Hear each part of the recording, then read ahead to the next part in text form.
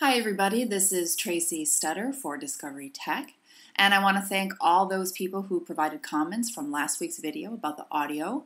I made a couple fixes and I think it's working now. So if you still can't hear me, let me know.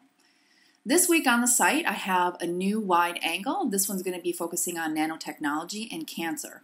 We're going to be looking at all the different ways that scientists are developing nanotechnology in order to find and destroy cancer cells without harming healthy cells.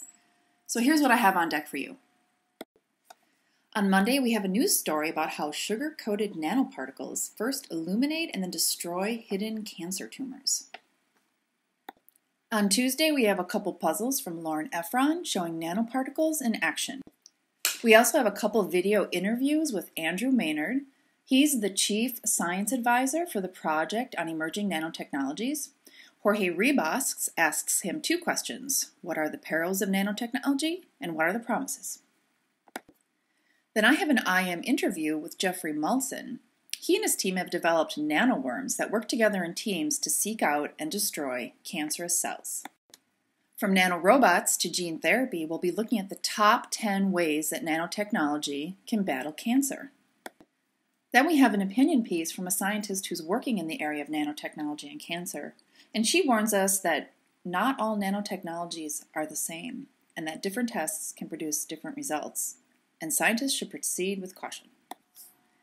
So we also have a new feature on the Discovery News website. It's called audio messaging. And you can call a phone number, leave a message about any kind of science topic you are interested in, a question you have.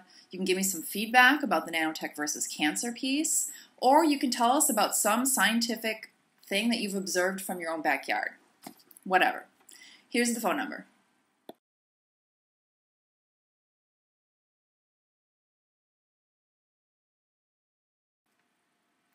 Okay, so that's it for this week on Discovery Tech. I hope you visit the website, and I'll talk to you next week.